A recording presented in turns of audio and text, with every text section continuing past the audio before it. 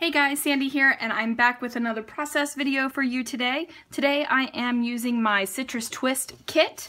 I don't have any full, that's a lie. I actually do have one full sheet of paper, but it's not going to work for this layout. These are the papers that I still have. They're from the Dream Big collection. So what I've done is pulled in this dotted Swiss from Basil. I also have this cut apart sheet from Pink Paisley. I think I'm going to pull in some of these minty teal colors to go with this floral right here. I still have lots of stickers, thicker stickers, and then I have, count them, just 4 enamel dots left from that enamel dot package, so I'm going to use those up today. I have a couple of the cut aparts left, and then some die cuts. Ooh, we're not using that, too bright. I pulled from my stash these pearls. Some October afternoon label stickers. I'm going to be using this Balzer Design stencil for some background on this page. I also pulled this great little washi tape that has circles and hearts inside some of the circles. And then I pulled a couple random die cuts from my stash. And today I am going to be scrapbooking the picture of my brother walking my sister down the aisle. All right, let's see what I can do. So I get out my distress ink and my stencil from Balzer Designs, and I just take some of this really light pink distress ink. I think it's spun sugar.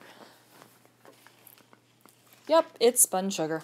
And I just go ahead and kind of throw it around the page in the center where I know my cluster is going to go. And I want a little bit of definition from the photo, even though I'm not exactly sure which layers are going where yet. So I just put some black cardstock behind it, just a ever so slight border. And then I decide that I need a little bit more of that stencil showing. And I like how in some places it's darker than others. So it's more of like a free-form thing and not just, boom, here's a stencil. I'm using that time-honored tradition of marking where you want to cut with your fingernail. And decide that this one is going to layer behind the photo. There's that fingernail move again. And then I'm just going to go ahead and pick the rest of the papers and layer them up as well. Going to ink the edges first. You really can't even see the spun sugar on the edges of this paper.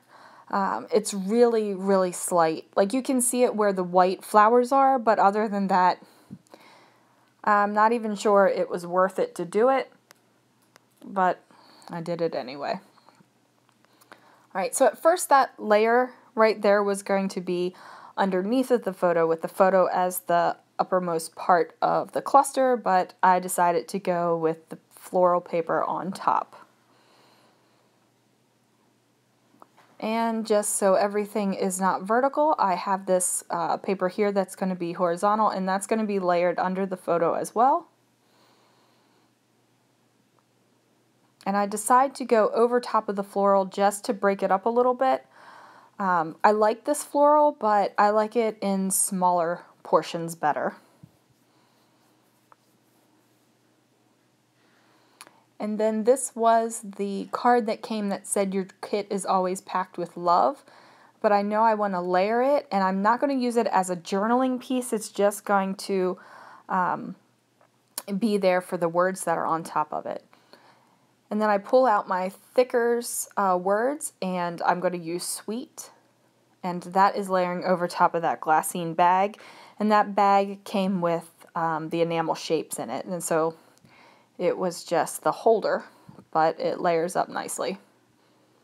And I like the texture against the paper and the stencil bits. It looks good. I think it looks good.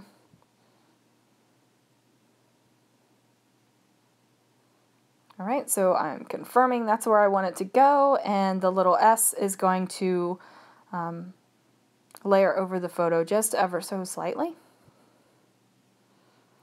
And then I think that this gold heart fits beautifully right there over top of the sweet. And there is a little bit of trapped space on that bag, but I think I'm okay with it. It's not really bothering me. So I grabbed the two little, what are they? What are those little things called? Stars. Oh my goodness, guys. So I grabbed the two little stars, and I'm going to have them layer over the two little hearts. And right now the heart is eluding me, but I will find it later and get it up there on the page. I cut out the triangle part of that mint teal paper, and I'm just going to cut it in half because that was the only square that was on that cut apart sheet. And I'm just going to place it on two parts of the layer, one at the top and one at the bottom.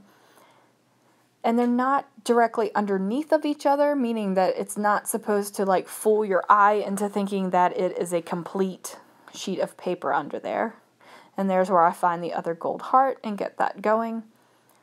And I'm thinking about what I want to do with that big expanse of space.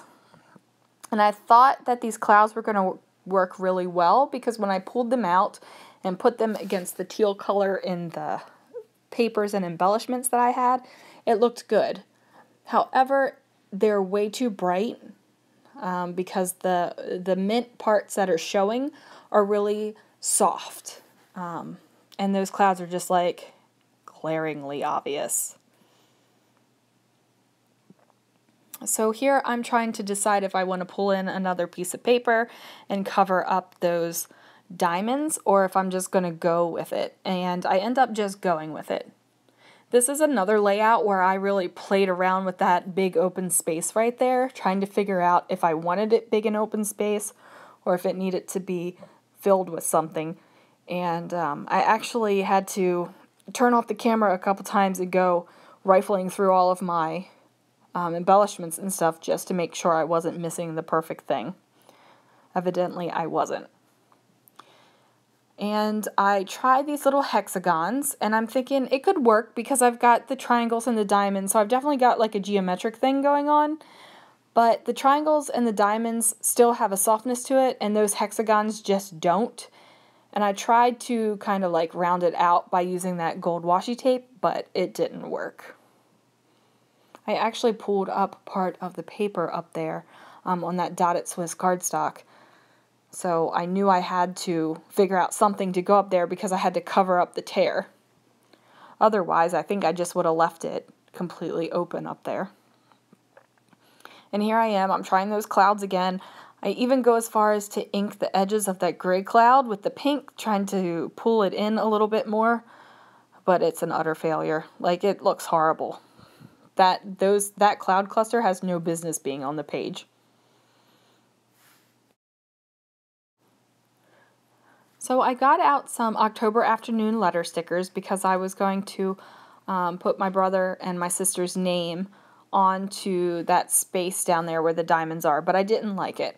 So I ended up cutting a piece of one of the die cuts, putting some of the washi tape over top of it, and adding one of the October afternoon label stickers that had like that minty teal kind of color. And that was fine, like that works for me. And I decide that instead of my journaling, which I was going to have down below, I'm just going to journal right up there at the top because it's taken me so long to figure out what to put up there, and I really have no idea what else to do with it. So this is me taking off the letter stickers that I had already put down, and I just decide I'm going to go for it and write it down up at the top.